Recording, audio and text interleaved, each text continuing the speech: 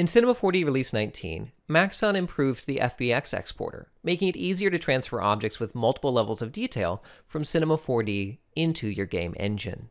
In this video, I'll be showing the workflow for exporting an LOD object from Cinema 4D to Unity. Okay, here I have that same model, and included in this file is the 6.8 million triangle original. And if I go into my display settings here and choose Garage Shading Lines, you'll quickly discover that it is so dense that every single polygon takes up less than a pixel from this distance. So I have to zoom or dolly in quite a bit here before I can even see the individual edges that make up this object. Now, this is probably too dense even for a film project or an animation project in Cinema 4D, let alone a real-time game engine. So this is just not going to work. So what I've done is I have reduced the model down to 65,535 points, which is the stated limit of the importer for Unity. So I'm just going to go ahead and export this out.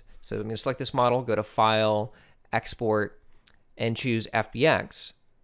And I'm going to go to my Unity project, Assets, and I'm going to replace my Napoleon FBX with this object that I have selected. Now it's going to ask if I want to replace it. I'm going to say yes. And there are a couple things I want to point out. First is that I have the option of exporting only the selected object. And that is pretty incredible from a workflow standpoint. This means that I can have my original source object as well as all of my other tests and samples and so forth in the same Cinema 4D project without having to maintain a separate one for my export, or without having to resort to using a plugin like CV Smart Export. So I have selection only turned on, and I'm just going to turn off my cameras, and at least for now, I'm going to turn off LOD Name Suffix, and I'm going to choose OK. Now, this model is going to get exported to Unity, and you'll see that it's taking a minute to calculate this, and that's because this is a pretty dense mesh. And we are pushing the upper limits of what Unity says that it can accept. And in fact, if we look at our model here, we're going to see it's got a series of submodels, mesh part 0, mesh part 1, 2, 3, 4. And that's because the way that Unity counts vertices and the way that Cinema 4D counts points is a little bit different. In Cinema 4D, it's just physical points that get counted, whereas in Unity, any point that's going to get sent to the graphics card is registered as a separate point. So anytime in Cinema 4D you've got a hard edge that's broken, like for example, right along here, anytime there is a UV texture map shading border, that duplicates the points in those areas, and that adds to your total point count, and that won't get counted.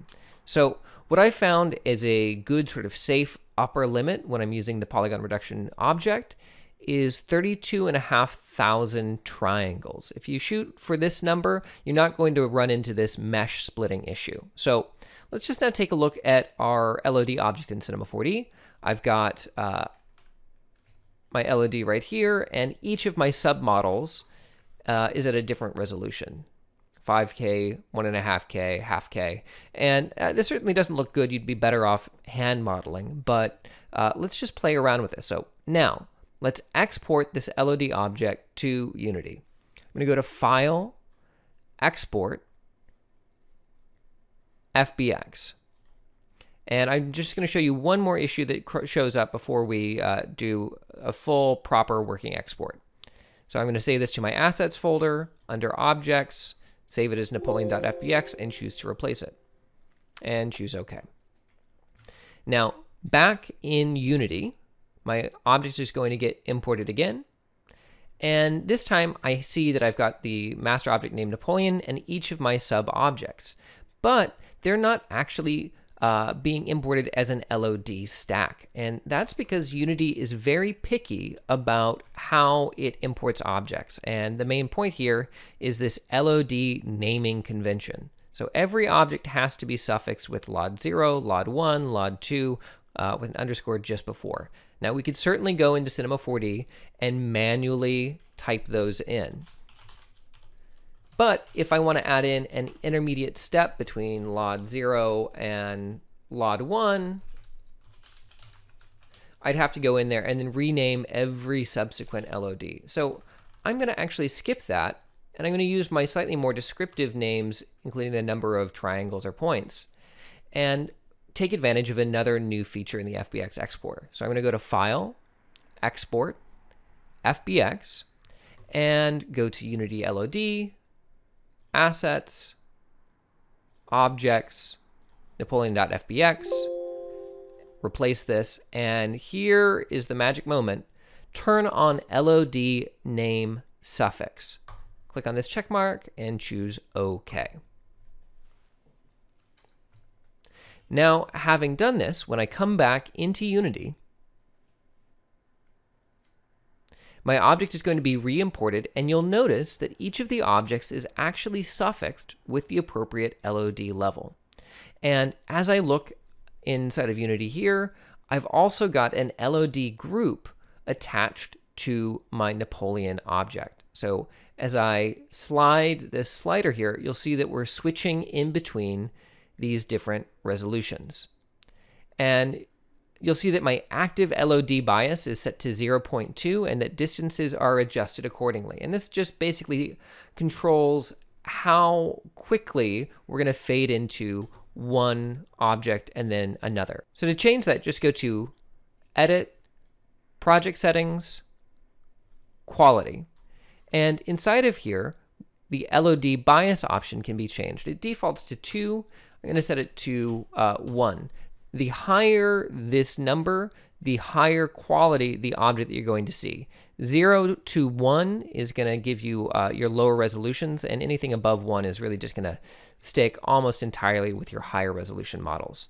So now as I dolly out, it takes a little bit longer. I'm a little bit further away before that transition happens. So in a really big game with a large world, that's going to become an advantage. So to quickly review, what you need is an object that has fewer than 65,535 points as Unity sees and recognizes them. I tend to shoot for 32,500 triangles as my upper limit, and you should probably shoot for less if you can. I build my different LOD versions, and I'm using the Polygon Reduction object to generate those. You throw them inside of an LOD object, and then you want to go to File, Export, FBX, and as you're exporting your FBX, again,